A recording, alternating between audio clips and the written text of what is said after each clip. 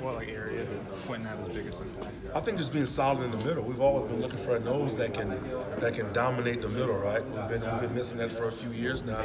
But what makes Quentin so good is he's athletic. For as big as he is, he can move. If you notice, we've been moving a little bit more laterally and stunning our defensive line, and he's mobile and able to do that. So that gives us another element in our defense where we can not just stay stagnant but move around a little bit and create some negative plays in the backfield.